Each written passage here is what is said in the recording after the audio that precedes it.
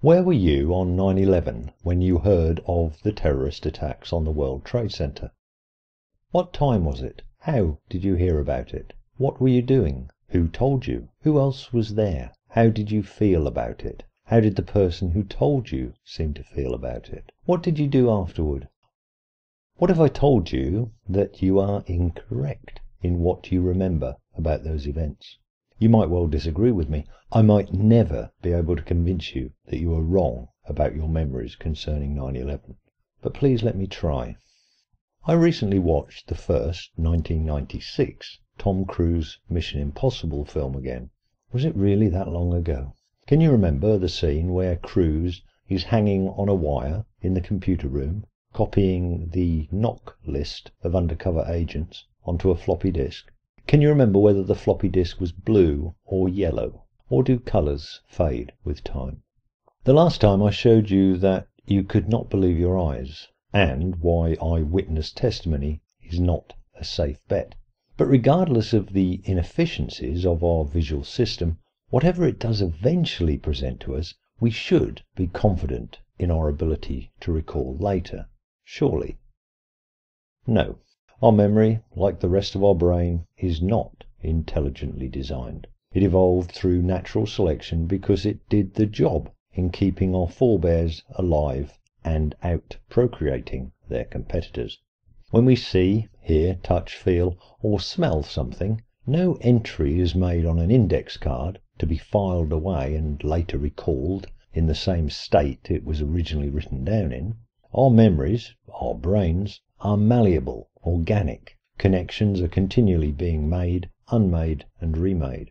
Memories are being recalled, manipulated, and rewritten. We remember different things in different ways. We often use association when remembering things. Thimble, thread, thorn, point, pin, Cleopatra, eye, sewing, sharp, hurt, haystack, syringe, knitting, injection. These words are quite easy to keep in mind for a while because of their associations. But what about numbers? 191, 419, 181. Just 9 numbers there, but can you repeat them back to yourselves right now? How did you do? What about these? 193, 919, 452. Can you immediately repeat those 9 numbers back to yourselves? You could? Right. What about the first 9? Or have you lost them? What about if I presented these 2 sets of 9 numbers to you like this? 1914, 1918, 1. 1939, 1945, 2. These are the same 2 sets of numbers, but I'm willing to wager that you would be able to repeat them back to me with much more ease, even if I asked you at the very end of this video, which I won't. We do not just remember things, we remember associations and context. As an illustration, remember back to the list of words I gave you. Can you recall what was in the list and what was not? Was thimble in the list? What about haystack? Was banana in the list? What about needle? Thimble, haystack, banana, needle? Of course, only 2 of these were in the list. If you think 3 were, then I have kept my promise to implant a memory into your brain. Our memories are constantly being manipulated and reformed. The human brain is not just a blob of jelly, or the heat sink for the heart, as Aristotle taught. In your brain right now there are 100 billion neurons, each with numerous dendrites and 100 trillion spines on those dendrites. These spines move around, searching for a nearby active axon. If they find one, then a new connection is established, a memory is made. How precisely memories are stored we do not know, but we are getting ever closer to finding out. How active the dendritic spines are, and how likely it is that new memories will be formed, is partly down to brain chemistry. Adrenaline increases the brain activity, increases the chance that a memory will be formed. We all understand that memories evoke emotions. Evolutionarily, this makes great sense. When you're wandering across the savannah, memories of where you were scared shitless by a saber-toothed wasp-name are very important if you want to avoid future brown trouser moments. Flashbulb memories are so called because of the high emotional content of the memory. An obvious recent flashbulb memory moment was 9/11, which would have emotionally impacted a very wide variety of people. Perhaps the most famous go-to flashbulb memory was the assassination of John F. Kennedy. Others have included the death of Princess Diana, the Challenger shuttle disaster, Ronald Reagan being shot, the deaths of Elvis Presley, John Lennon, and I'm certain you can think of more, including very personal flashbulb memories. You'll not be surprised to hear that a lot of research has been done into flashbulb memories, and it has provided evidence that flashbulb memories are no more accurate than any other memories, though the perception of their accuracy is higher because of the emotional context.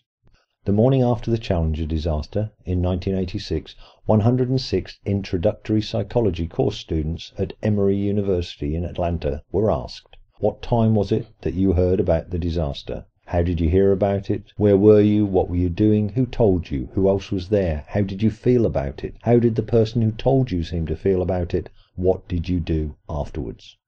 2.5 years later, 44 of the students, now seniors at Emory, were contacted again. They were not told why they were being contacted, but were asked to fill in the same questionnaire again, and also to rate how confident they were in their memory of the events. They were also asked if they'd filled out a similar questionnaire on the subject before. Only 11 of the 44 said yes, they had filled out a previous questionnaire. An example of their responses. "I was in my religion class and some people walked in and started talking about it. I didn't know any details except that it had exploded and the school teacher's students had all been watching, which I thought was so sad. Then after class I went to my room and watched the TV program talking about it, and I got all the details from that." That was 24 hours after the event. "When I first heard about the explosion, I was sitting in my freshman dorm room with my roommate and we were watching TV. It came on a news flash and we were both totally shocked. I was really upset and I went upstairs to talk to a friend of mine and then I called my parents." That's the same person 2.5 years later. Neiser and Harsh, who carried out this study, repeated it when the San Francisco earthquake hit in 1989. They did find that memories were more accurate or consistent 3 years after the event among those directly affected by the earthquake. University of California students in Berkeley were questioned, but students at Emory, not directly affected by the quake, were very prone to distorted memories after 3 years. Later studies have suggested that much of the memory mangling takes place in the period immediately after the event, such that if you compare two people's recollections years after an event, comparing one with their recollections from immediately after the event and the others with their recollections some days after the event, you will find that the person initially questioned some days after the event will have changed their story less. It would appear that our memories are manipulated as we soak up fresh details about an event. Stepping away from flashbulb memories and into implanted memories. Remember 1996 and Mission Impossible. Was the floppy blue or yellow? What's your gut reaction? Well, for the computer nerds out there, 1996 and Mission Impossible was when Verbatim launched their 3.5-inch optical disc onto the market with a massive 230 megabyte capacity. So it wasn't blue, yellow, or floppy. But posing the question in the way that I did might just have altered your memory for a moment. A year before Mission Impossible, in 1995, a study was carried out on kindergarten kids. Once a week for 4 weeks, the kids would be told 12 stories about a clumsy man called Sam Stone. Then, one day, during story time, Sam Stone visited the class. He was introduced to the pupils, walked the perimeter of the classroom, and then left. In the weeks following the visit, the pupils were questioned about it in various ways, some with simple questions, and some with leading questions, implying that Sam Stone had ripped a book or soiled, whatever that is, a teddy bear. Then, 10 weeks after the visit, the children were interviewed again and asked simply to tell everything they could recall about the visit of Sam Stone. Only if the children did not mention the book or teddy bear were they gently prompted. 46% of the children reported that Sam Stone had damaged a book and or soiled a teddy bear with no prompting whatsoever. When prompted, the figure rose to 72%. There are more of these studies for you to read up on. In the 1980s and 1990s, scare stories started to emerge, and people were imprisoned on charges of ritualistic child abuse linked to satanic cults, which themselves were supposed to include human sacrifices.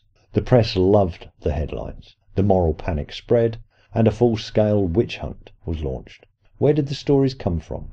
Many of them were the result of suggestible individuals having memories implanted in them during hypnosis and other therapeutic sessions. The therapists might have been guilty of nothing more than ignorance of the malleability of human memory, but the lasting damage done to many people and their relationships with their loved ones was severe.